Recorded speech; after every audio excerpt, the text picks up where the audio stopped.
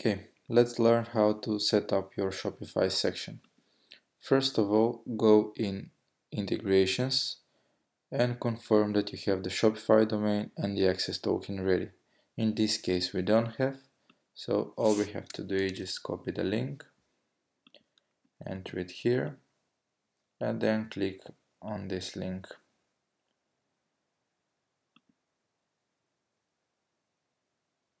Now I'm getting the token. Okay, that's clear. Here I should set up the currency and other things about our integration. Now go back in sections and on your shop section. Here, if you enter Shopify collection, we will display collections products only from that collection. In this case, when it's empty, it will display all the collections that you have. Okay, now back in the sections page, and we will add a new section, also a Shopify shop, and in this case we will display products from some collection in this section.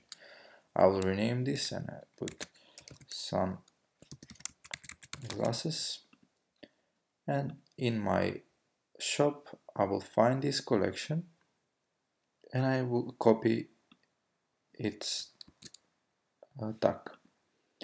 Okay, I will go in this section and enter the sunglasses tag. Okay, that's it. Now go back in integrations, and in the collection manager here you will see that we have all the collections from our shop.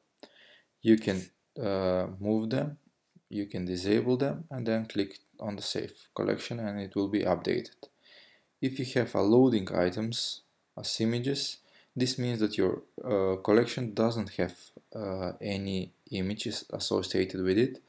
Clicking on refresh collections will update all the images and all the names of your collections. Okay, back in sections to preview our work. Okay, just stop to play and the preview should start. Okay, so first in the section, in this one that we didn't have any collection name, all the collections are displayed. And here we have the sunglasses collections that displays only the collections, the products from that collection. That's it. Thanks for watching.